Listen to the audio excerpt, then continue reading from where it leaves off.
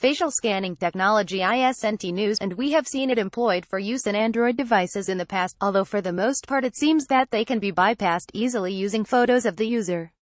This has many wondering about Apple's upcoming iPhone X, in which it is rumored that it will sport facial recognition in place of Touch ID. For those curious about the feature, KGI Securities analyst Ming-Chi Kuo has published a note to investors that was obtained by Apple Insider that details how the system will work.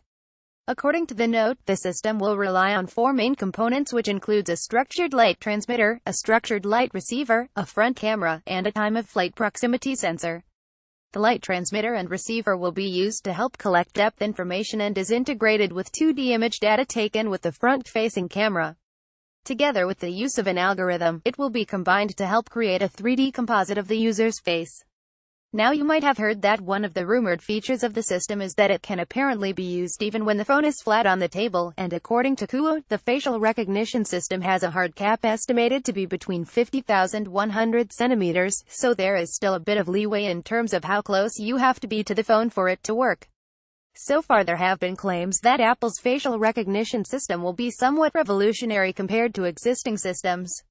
It is said to work in millionths of a second, and that the competition is still years away from being able to offer up something similar, but whether or not these claims are true remains to be seen.